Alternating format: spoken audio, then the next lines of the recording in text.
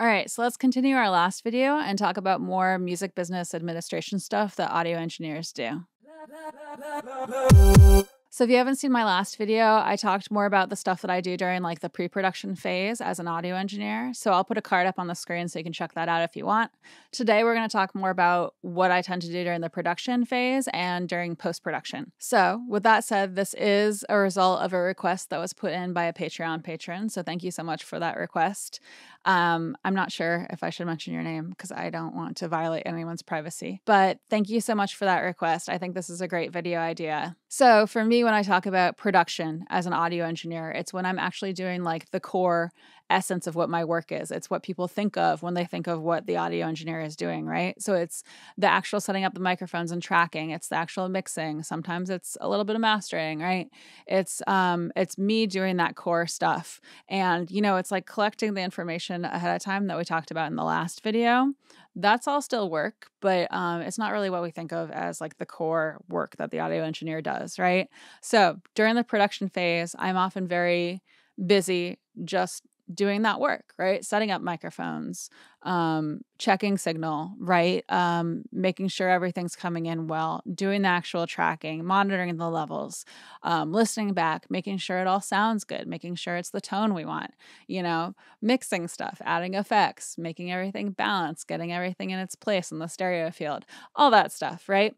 So with that said, this list is a lot shorter than the pre-production one. For whatever reason, it's a lot shorter, right? So one thing that I'll do during production is I will take notes on any microphones and preamps used, including the routing, and I will include the settings for like the preamps, for example. And so sometimes that involves, I have a notebook that I keep right here and I'll write notes. And sometimes that'll involve actually like drawing the knobs on the preamps and like drawing which way the line is facing on the knob, right? Sometimes we can't always put that information into text. Sometimes I'll do like it's at whatever o'clock, you know, like if the knob's like that, I'll be like, it's at 3 o'clock. And a lot of times I'll put these notes in the comments section on the tracks within Pro Tools itself as well, just so it's in multiple places. It'll be easier for me to find it if I need the information. And I'll do that mostly so that if we want to then recall a setup, we can more easily do it. And also, you know, sometimes I'll have clients come in where it's like we figure out that one type of microphone we love on their voice, you know, and what'll happen is oftentimes the preamp is set pretty similarly, you know, if it's the same singer each time coming in, it can be set in a very similar way from session to session, from day to day, especially if their music tends to be similar genres each time, right? So a lot of the times writing down something like the preamp setting and the routing and the microphone use can help me then really quickly recall that stuff. I can be like, oh, I have this session with this person again. They're going to want to sing because that's what they're doing, right? And I will go look at my notes and then set up that microphone with that setup with those preamp settings before they even come in. And then when they come in, it's just going to be minor tweaks to the preamp setting, probably. Maybe some minor tweaks to the actual setup, but I will be much closer to where we want to be than we were the very first time we did it, right? So I'll take notes on all that stuff for a variety of reasons, but it's very helpful to keep you working quickly and efficiently. And with that said, I'll also take notes on mic placement with photos. So I use Google Photos. All my photos get backed up to Google Photos automatically, so it's really easy for me to then drag those photos into folders and stuff to then archive them for later reference, right? If we want to recall a setup, for example. So mic placement with photos is also very, very helpful and very important. The worst thing is when someone's like, oh, I love this setup. Can we do that exact setup again? And you have no idea how you did it, right? You don't want to ever be in that position. I don't want to ever be in that position. So I'll take notes on everything. It's not the sexiest thing, but I kind of like taking notes. It's not too bad. I guess that's why I'm an engineer. I don't know. Another thing that I'll do is while recording, like if we're tracking, for example, I'll take notes on different takes. I'll take notes on my thoughts while recording. Like if I really love the emotional output in a take, I'll write that down. And then when we go to listen to all the different takes, I'll be like, I love the emotion in this one. This one might have more technical precision, stuff like that. So I'll take notes on that.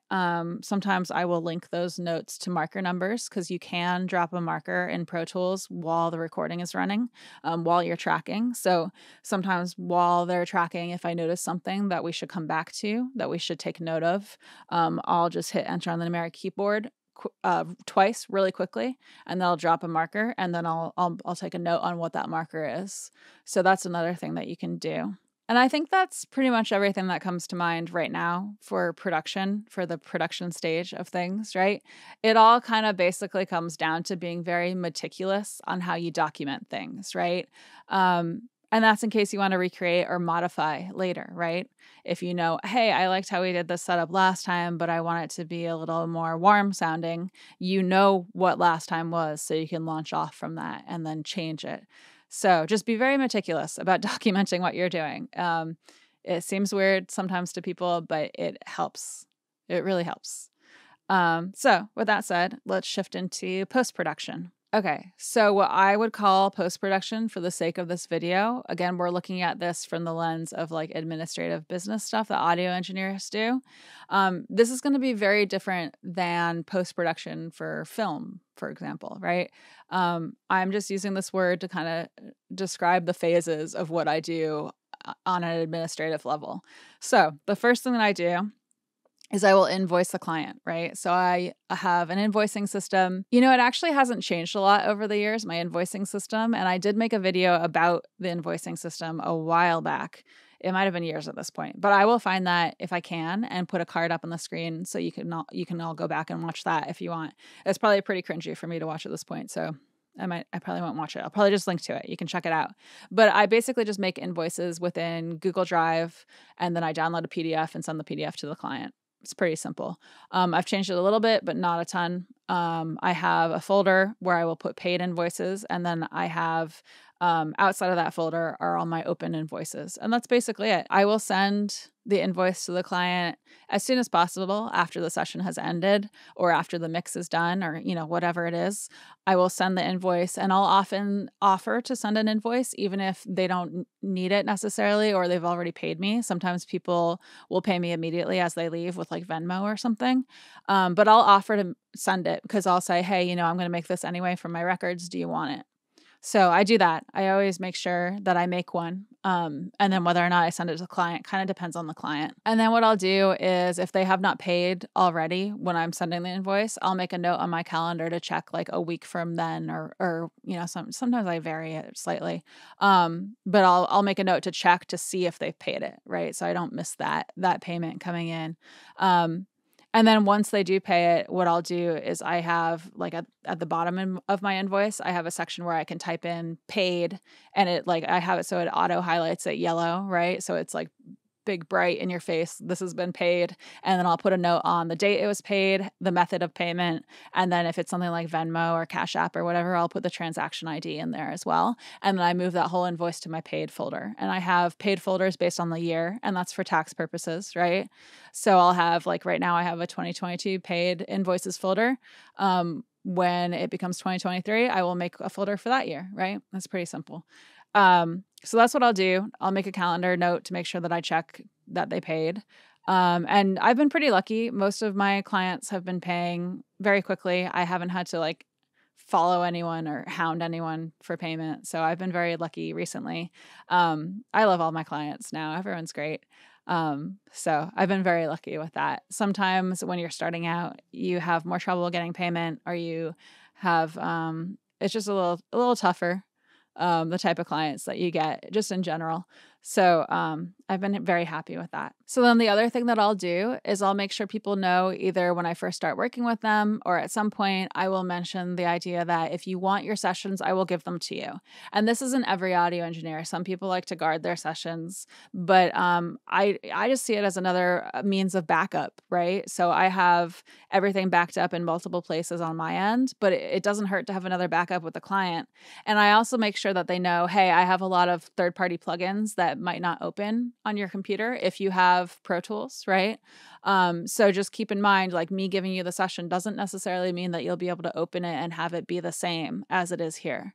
So, if you want something like stems printed out, or if you want it exported like trackouts for a different DAW or something like that, let me know, because that's another thing that we will have to provide. But my default is to provide the session as is to the client, because that's just as simple as doing a file transfer onto their hard drive.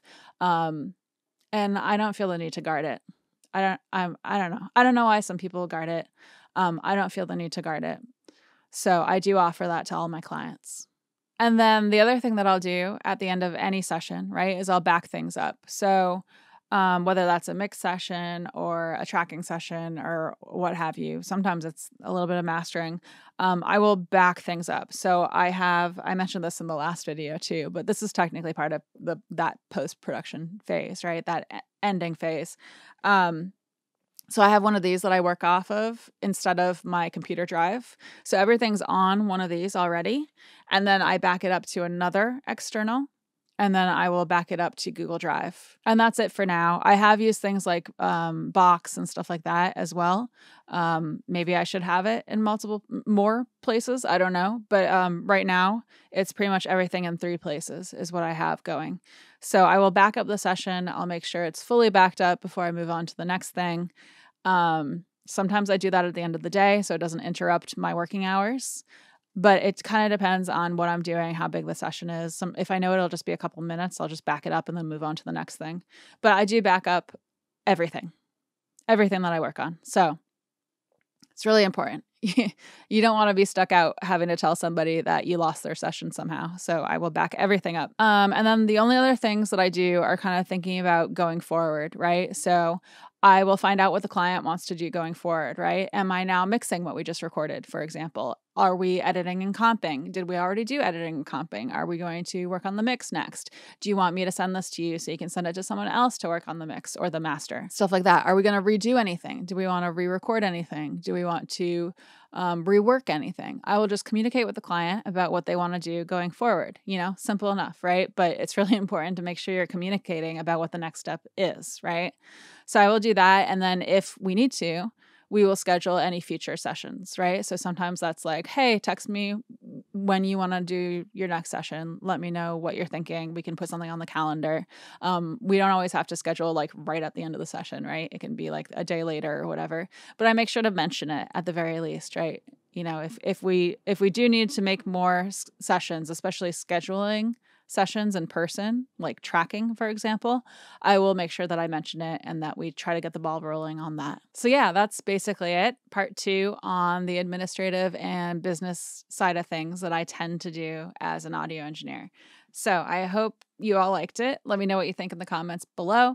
As always, like, comment, subscribe, hit the notification bell. I'd appreciate all of that stuff. And I do have that Patreon. It's patreon.com/CatoNoise. And my patrons get access to additional content. We have a Discord server we're all hanging out on. We have the book club. You can put in requests for video topics just like this one. And other than that, I come out with new videos every Wednesday. And thank you so much for hanging out.